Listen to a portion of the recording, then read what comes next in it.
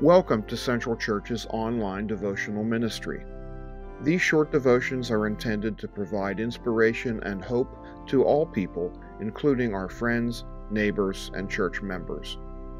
We hope that you find them both meaningful and helpful as you search for spiritual food.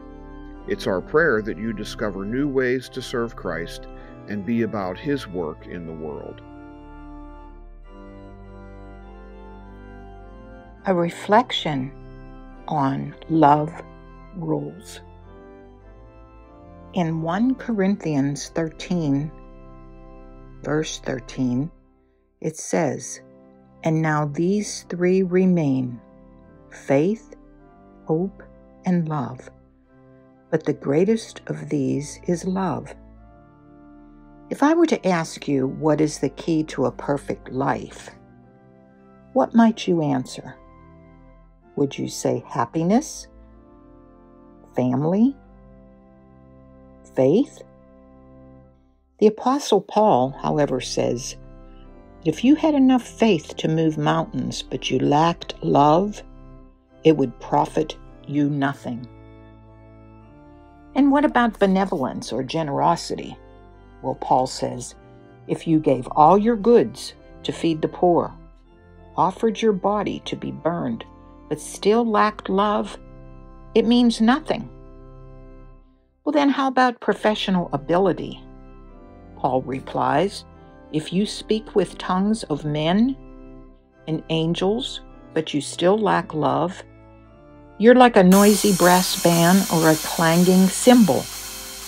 Paul goes down a long list of things and concludes that nothing compares with love. A great theologian, Reverend Elroy Cruz, who was a Cuban-American pastor of a small church in Brooklyn during the 60s, he once stated that you must have two loves in your life. First, love for God. And second, love for whoever stands in front of you. Very easy to say, I love God. But think on that second one for a minute. To love the person in front of you at times is a very serious challenge.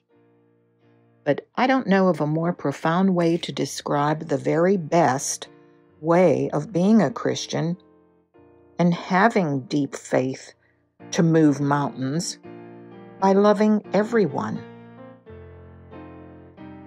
How much more different would our world today be if we practiced that type of love and accepted everyone just as Jesus did? Let us pray. Heavenly Father, we know that Jesus welcomed strange people in front of him at nearly all times. Although we can't be perfect like Jesus, help us not to limit our love for others and to prize love above every other virtue. Amen. We invite you to visit our church website at cpctaranum.org to learn more about our ministries. You can also visit us on Facebook at Central Presbyterian Church Taranum. Please join us as we renew lives, inspire hope, and serve others. God bless you.